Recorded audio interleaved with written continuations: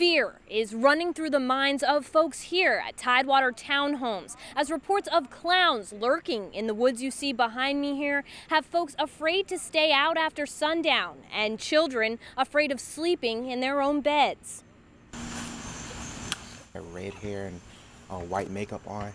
For days now, neighbors have seen something lurking in the woods behind their homes.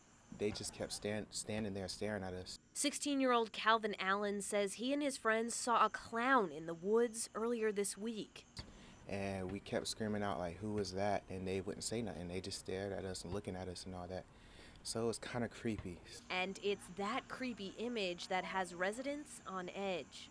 And I'm also scared to see beside my window because you never know if they might have a lighter or come and look at your window and stuff while I'm asleep. So.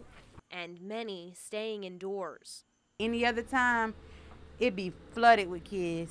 But now, lately, the kids are terrified. And for those that think this is a hoax, one woman who was too afraid to go on camera says they have found candies and clown footprints in the woods. Neighbors say they're hoping the clown problem can be solved quickly before the situation becomes any more serious.